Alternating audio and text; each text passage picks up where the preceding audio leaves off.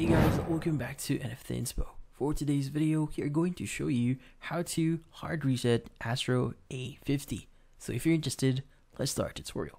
So one of the first things that you need to do here is you need to first ensure your headphones are ready for action.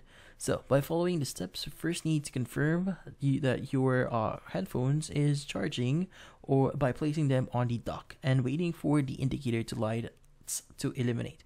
Now once charged, press the power button to activate them. Next is to locate the Dolby button. Now in this case, it is positioned amidst a tree of buttons adorned with a Dolby logo on the left side of your headphone. So press and hold on this button.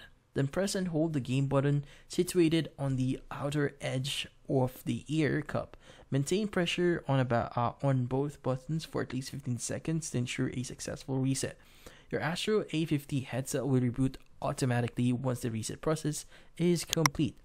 So what if the resetting option fails to resolve this issue? So here are some troubleshooting steps that you could consider doing.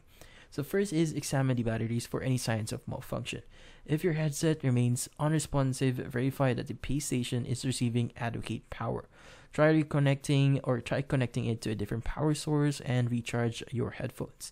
If the base station fails to light up during charging, it could indicate a power problem or faulty batteries.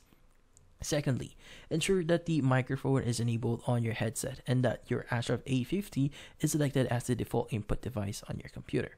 Lastly, check for firmware updates. Outdated firmware can potentially cause operational issues. Access the Astro software on your computer or visit your gaming console store to update to the latest firmware version. And that's about it. So hopefully this video was able to help you. Like and subscribe to NFT Inspo. Thank you for watching.